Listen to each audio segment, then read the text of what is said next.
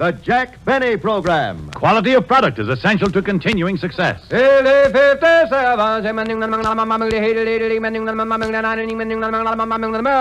Lucky Strike means fine tobacco, so round, so firm, so fully packed, so free and easy on the draw.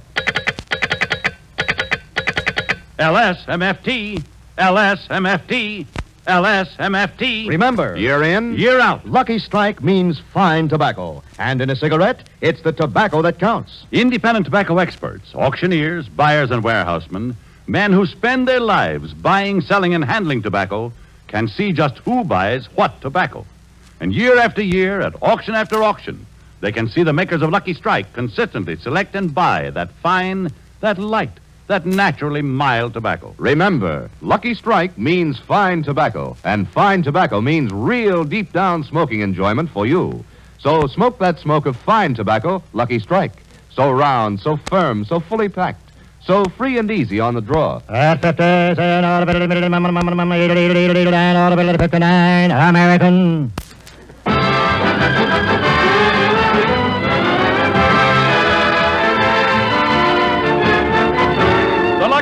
Program starring Jack Benny with Mary Livingston, Bill Harris, Rochester, Dennis Day, and yours truly, Don Wilson.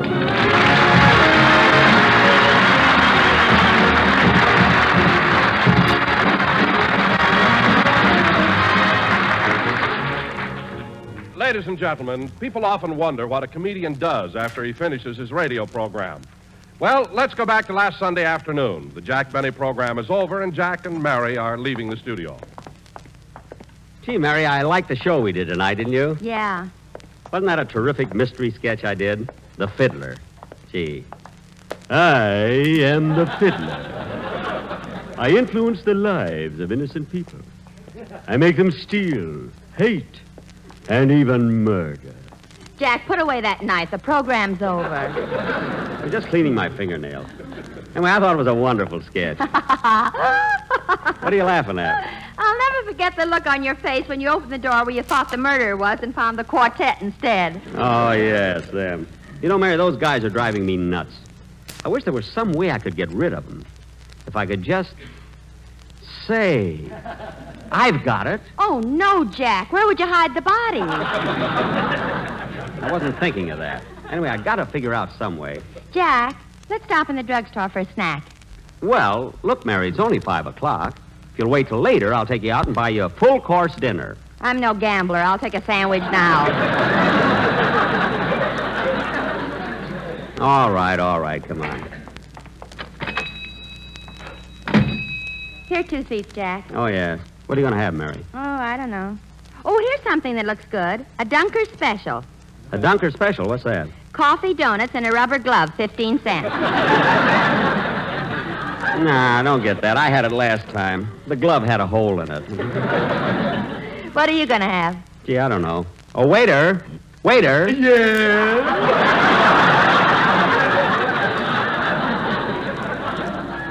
Oh, him again. Now, let's see. Waiter, I'll have a Chiss sweet sandwich.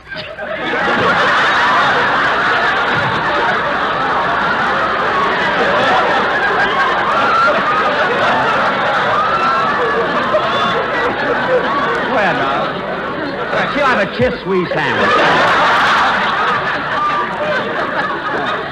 Waiter, I'll have a Swiss cheese sandwich. Yes, ma'am. 1 Swiss cheese sandwich. 1 Swiss cheese. Ole, ole.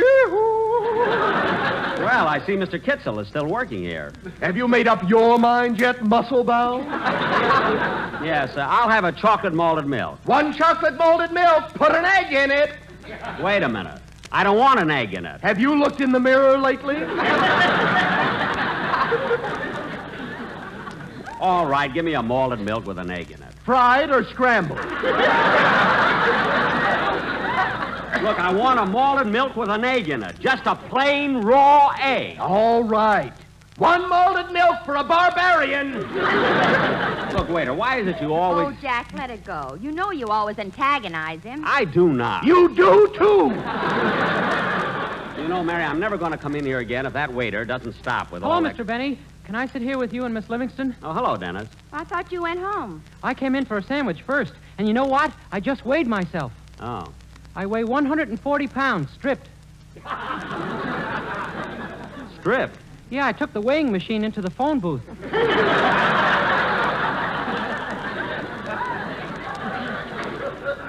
Dennis. And when I put in a penny, a little card came out. What did it say, kid? It said, put on your pants. A lady wants to use the phone. Oh, stop being silly. Here's your sandwich, miss. Thank you. And here's yours. Hey, wait a minute. I ordered a malted milk. This is an ice cream soda. That's not ice cream, that's an egg. Well, at least you could have broken it. Can't you break an egg? If I could break an egg, I'd punch you right in the nose. Oh, you would, eh? Well, let me tell you... Oh, Jack, sit down. Everybody's looking at you. Well, all right, but I don't want this malted milk. I'm going to have a cup of coffee, and I don't want this guy waiting on me. Oh, Mr. Kitzel! Mr. Kitzel! Just a second, please. I'm reading that new book, The Herring and I. Well, come here a minute, will you? Yes, sir. Mr. Kitzel, I always have trouble with this waiter. Will you please take care of me? What pleasure. What will you have? A cup of coffee. Sanke, panke, or schmanke? Just plain coffee. In a jiffy. Thank you. Well, hello, everybody. Well, Don, sit down. Have a sandwich or something. No, thanks, Jack. I just dropped in to weigh myself. Oh. Is that the little card you got out of the scale, Don? Yes. Let me see it. Oh, no, Oh, Mary. come on. Let me see it. Oh, okay, here. Say, Don, do you... What are you laughing at, Mary? What's the weight on the card, Mary? It doesn't give any weight. It just says, get off, you're hurting me.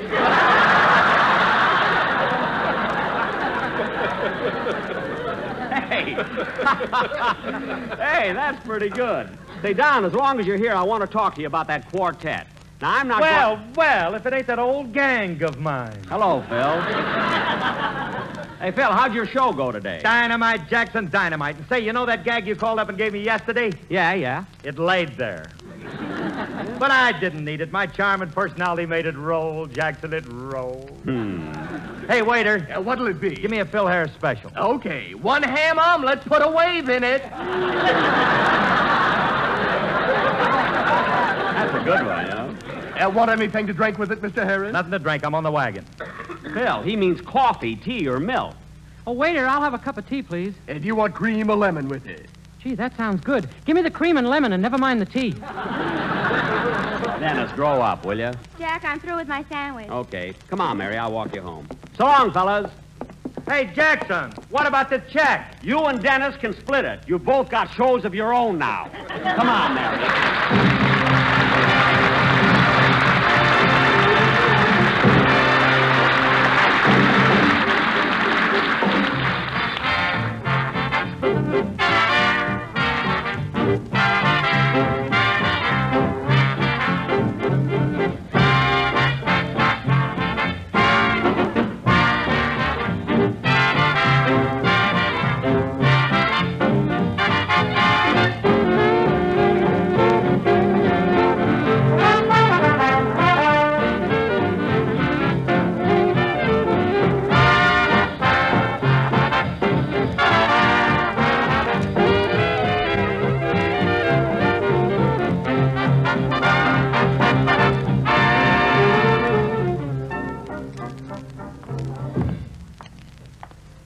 Back your rumba, your samba, your conga, Let me see, where's my house?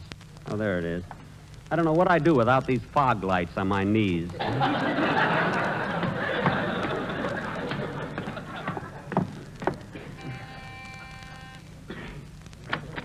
Hello, Rochester. Hello, boss. You're home a little later than usual. Yes. You see, Miss Livingston felt hungry, so I took her to the Macombo. Did you say Macombo, boss? Yes. And on our way home, we stopped off for a few dances at Ciro's. Ciro? Yes. And then I thought as long as I took her to the Macombo and Ciro's, it'd be nice. Boss, you're in the house now and the neighbors can't hear. How are things at the drugstore? Huh? Rochester, how did you know that I was at the drugstore? Mr. Billy, you can fool some of the neighbors all of the time and all of the neighbors some of the time, but I ain't a neighbor. I live here. Oh, I've been to Ciro's, and you know it. Well, it's been a long day, Rochester. I think I'll go up to bed. Just a minute, I'll strap on my Indian papoose bag. You don't have to carry me. I can walk upstairs myself. Now make my bed, will you please? Yes, sir. I'm going in the library and get a book. Oh, hello, Polly. Hello. Did Polly hear Daddy on his program today? Hello again. Oh, then you did hear the show. Come on now, Polly. What else did you hear on my program?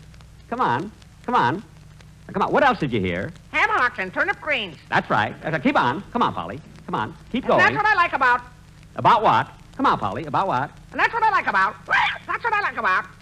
Oh, never mind. I'll teach you tomorrow. Now, let's see. What book do I want here? This one will do. The South. That's right, Polly. That's it. Now, say the whole thing. That's what I like about. Come on, Polly. Say the whole thing. That's what I like about. That's what I like about the whole thing. Yeah, the whole thing. Well, I'm going to bed. Good night, Polly. I don't know.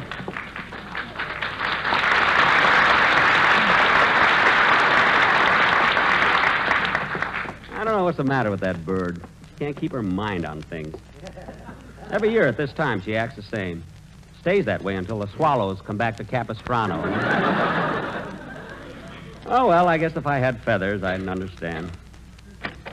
Your bed's all ready, boss. Here are your pajamas. Good. Why are you going to bed so early?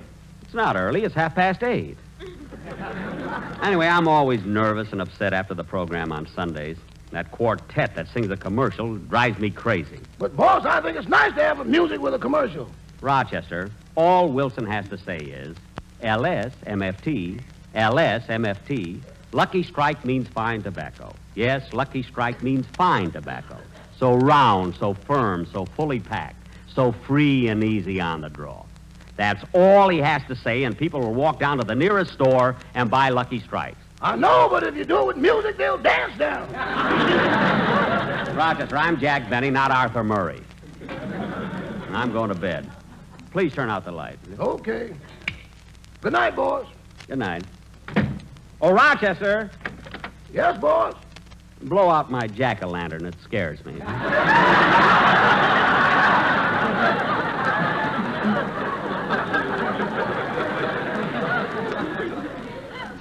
Yes, sir. Good night. Good night. Oh, gee. Certainly glad I went to bed early. I don't feel like reading either. Maybe I'll listen to the radio a little while. And that concludes another session of our very popular quiz program, Take It and Go Already. And now, ladies and gentlemen, the following is a Spot announcement. Thank you, Spot.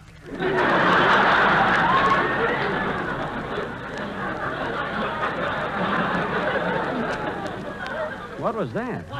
And now, in answer to many requests, lovely Patricia Duvall will sing that beautiful ballad, I'll See You in My Dreams. Gee, I love that number.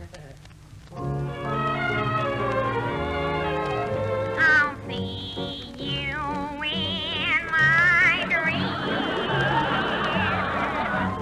Hold you in my dreams. Must be something wrong with my radio.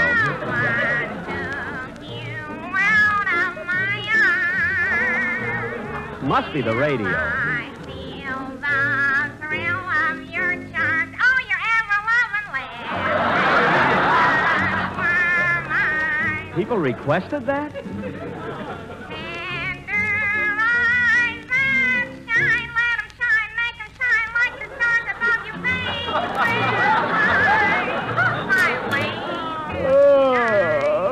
I'll see What a voice. Isn't that awful? my dreams.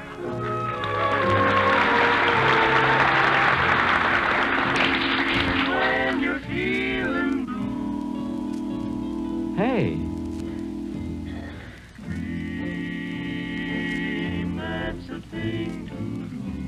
Say, that's a nice quartet. watch the smoke rings rise. Why can't my quartet sing as good as that? You'll find your share of memories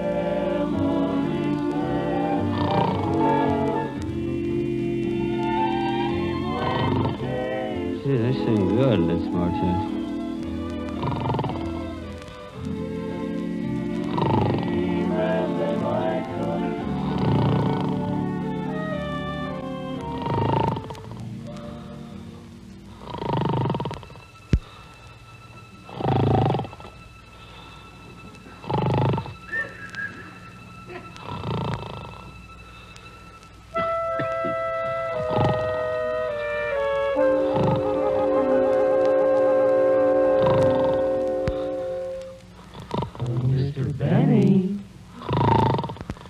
Mr. Benny. Huh? Huh? Who are you? What are you doing in my bedroom? We just came out of your radio. We're the quartet called the Sportsmen. Say, you fellas are wonderful. Gee, I wish you were my quartet. We are. You mean you're the same fellas who do my commercials?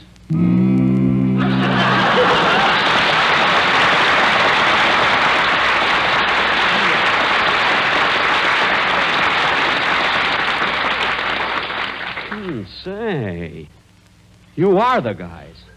Well, let me ask you something.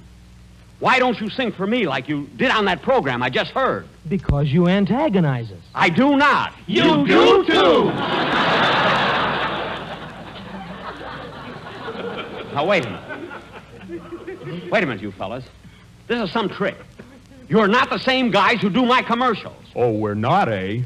LSLSMFT, la la la la la, hee hee hee. LSLSMFT, la la la la, Stop it! Stop it! You guys think you're so smart. Well, this is the last time I'm going to have trouble with you. Put down that gun. It's too late now. Take that.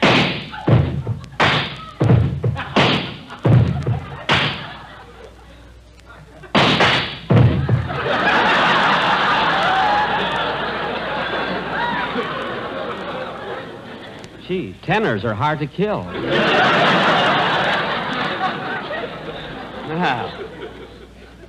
Well, I guess that'll hold you for a while. Now, come on, you guys. Come on, get out of here. Get out. Wait a minute. They're dead. I killed them. I killed them. But I didn't mean to.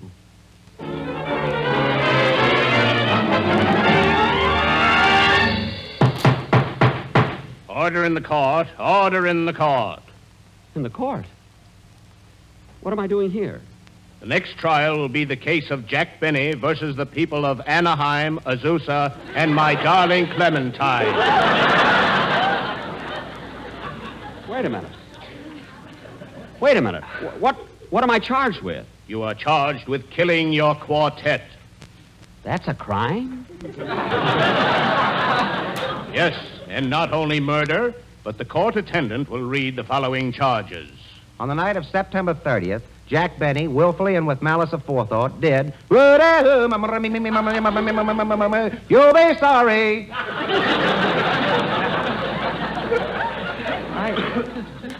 I did all that? Yes, and anything you say will be used against you. But look... You better let your lawyer do all your talking. But I haven't got a lawyer. This is a fine how do you do. How do you do? You, Dennis. Dennis, you're my lawyer? Silly boy.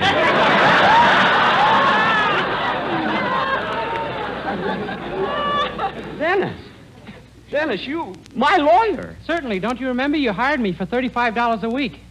But, kid, I only hired you to sing on my radio program. Yes, but in the fine print of my contract, it says that I have to be your lawyer when I'm not mowing your lawn.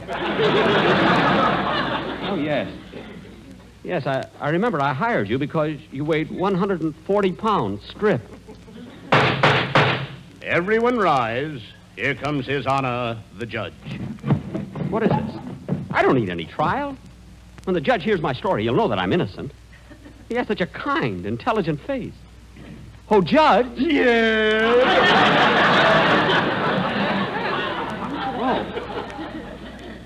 Oh. Are you the judge? Yes. And let's get on with the execution. You mean trial? I know how it's going to end. Wait a minute, Judge. You mean I'm going to be Dennis? Dennis, you're my lawyer. Say something. To each his own.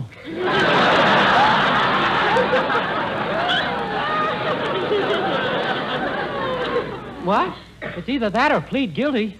Gee, I'm glad you thought of that. Hiya, Jackson. Phil, what are you doing here? I'm the district attorney, and I ain't going to rest until you're executed.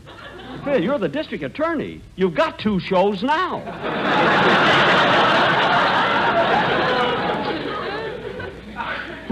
Who appointed you district attorney? Petrillo. Oh, but Phil, you're not a lawyer. You're a musician. I know you're a musician. Oh, trying to plead insanity, huh? But I'm not. I'm not trying to plead insanity. Ladies and gentlemen, we interrupt this trial to bring you a spot announcement. Thank you, Fido. Fido? What happened to Spot? Oh, well, he was probably just a summer replacement. Anyway, I know I'll get out of this mess. I know I will. Sure you will, Jack. Don't worry. Don, where'd you come from? Eastern Columbia, Broadway at night. What? I'm the big Cluck. That's Clark. And now the prosecution calls its surprise witness, Miss Mary Livingston. Make room, fellas. Make room. Hello, Philsy. Hiya, Judge. Miss Livingston, please take your usual seat. No, Judge, I might spoil the crease in your pants. I better sit in the witness chair.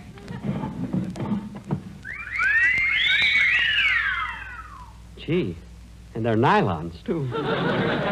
And look at those fog lights on her knees with dimples on them.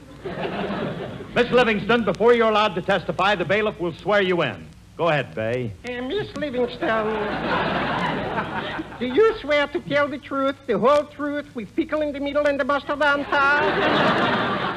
No, with the mustard in the middle and the bananas in the refrigerator. Gee, is that the way they swear in witnesses today? Now, Miss Livingston, as the prosecuting attorney, I want to ask you, have you ever been out on a date with the defendant, Jack Benny? Yes, several times. Did Mr. Benny ever attempt to kiss you? Sure. Mr. Benny is a caveman type of lover. Caveman type of lover? Yes, one kiss and he caves in.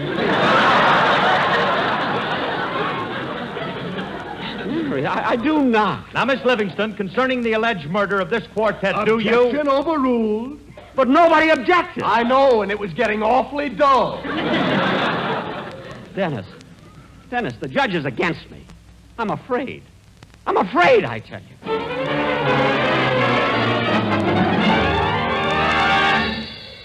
Order in the court.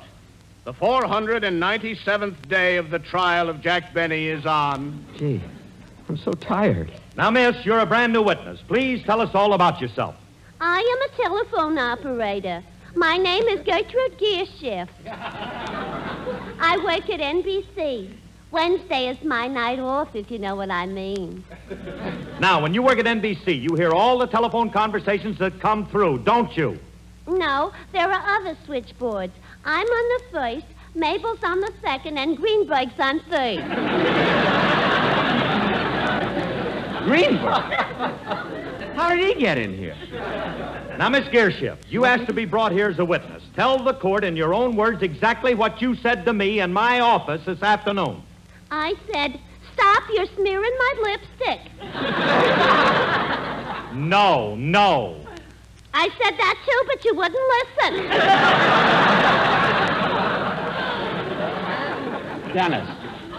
Dennis, I don't like the way the trial is going. I tell you, I'm worried. Now, Mr. Benny, will you please take the stand? Yes, sir. Mr. Benny, what is your occupation? I am the fiddler. I play by night I influenced. Order in the court. The jury will now give their verdict. So fast? Foreman, have you reached a verdict? Good. What is your decision? We find the defendant, Jack Benny, guilty of... Guilty of what? the whole thing. But this is ridiculous. I'm innocent, I tell you. I never was responsible for anyone's death in my entire life. What about the gas man? Rochester, stand aside. Your Honor. Your Honor, please listen to me. Your Honor, I admit that I killed my quartet. But it was justifiable homicide. They were making me a nervous wreck. They were driving me crazy. I was paying them $500 a week.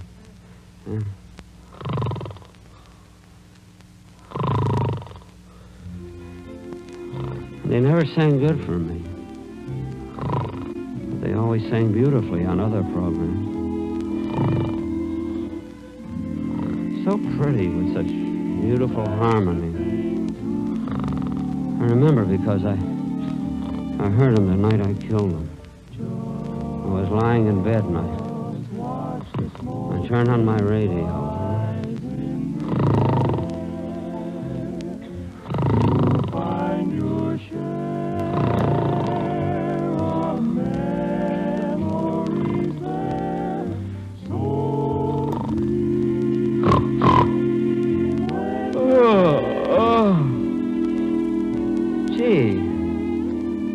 Fallen asleep. Well, what do you know? I forgot to turn off the radio.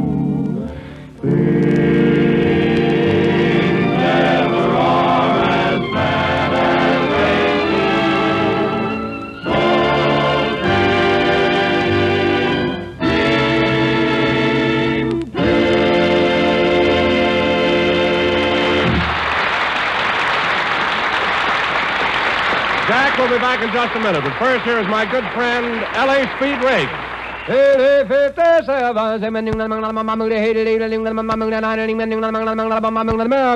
Remember this all-important fact. It takes fine tobacco to make a fine cigarette.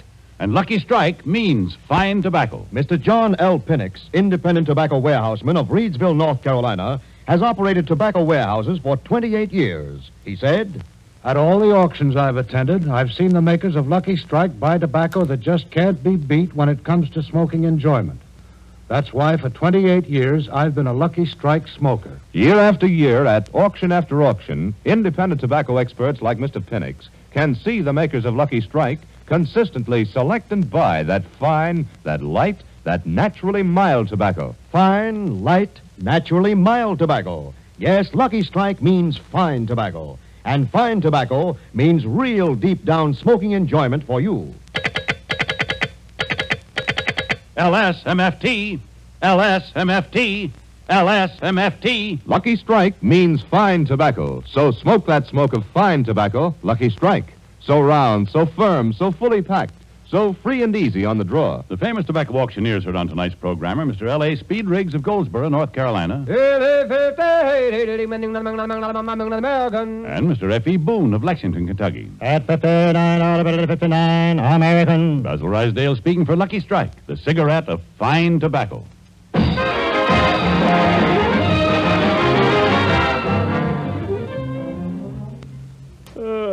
Gee, that was one of the silliest dreams I ever had.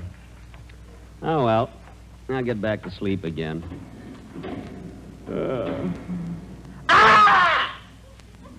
that Rochester, I told him to blow out my jack-o'-lantern.